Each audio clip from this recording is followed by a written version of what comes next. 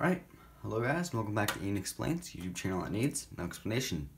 So today I'm going to be showing you guys how to set tabs and how to clear tabs and use tabs on this typewriter.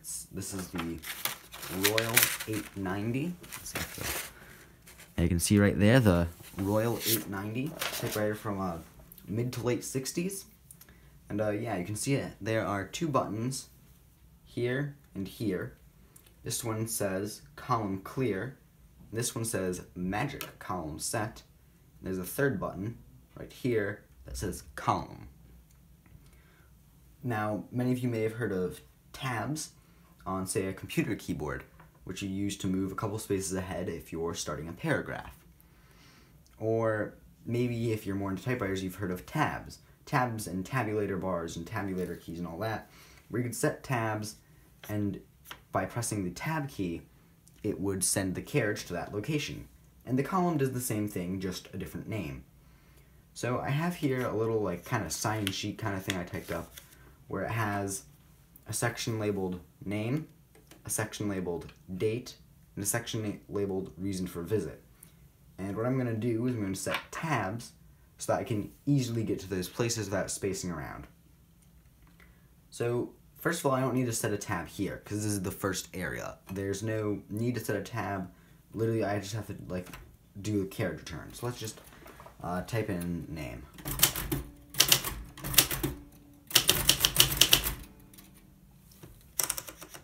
Bit messy. Now let's go to the date section. So you can see we have this, the little guide thing right here. Hold on. Yeah. Set to the place where I want to set the tab. So now, on at least this typewriter, all I have to do is press this button, Magic Column Set. You may have heard there's a little mechanical click there. This button's a little out of alignment. And you can see, if I go back a little ways and I press column, it'll send me straight to that spot. So let's just type in the date quick.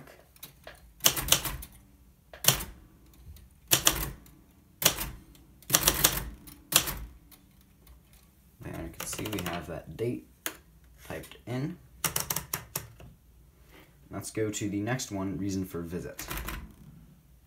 And you can see, again, we're going to press magic column set. Little mechanical click. And if we move back a little ways, you can see, moved right to it. So just type in something here.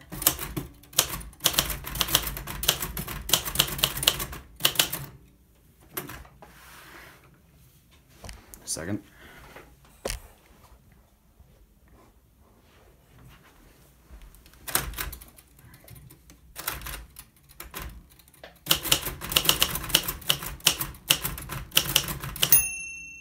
So you can hear, the bell went off, which means it's the end of the line.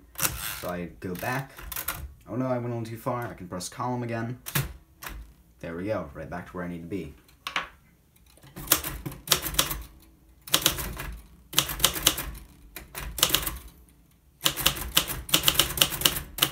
Sorry if the typing is a bit loud. The desk's not exactly good at absorbing sound.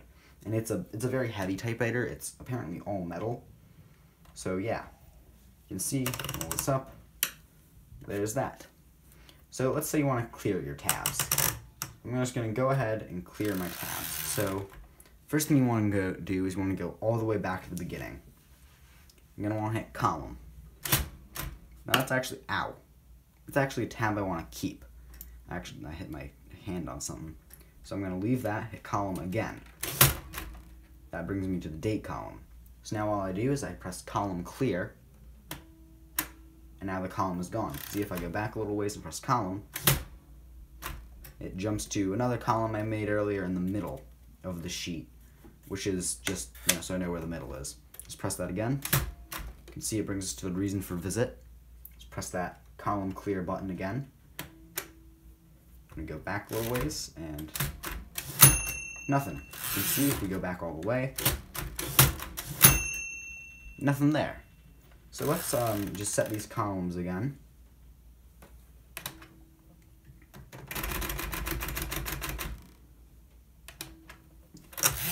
Let's see how fast we can type this out with the help of our columns.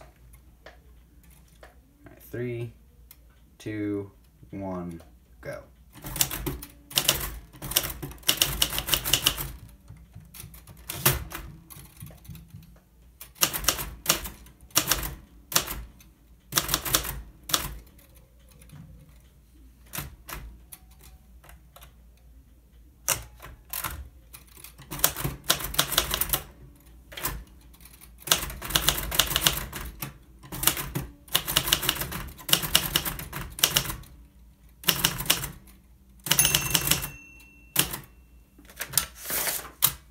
See, if I bring this a little bit closer to the camera, you can see there's all our nice, neat typed roads. That's all for now. Thank you guys for watching, and I'll see you guys next time.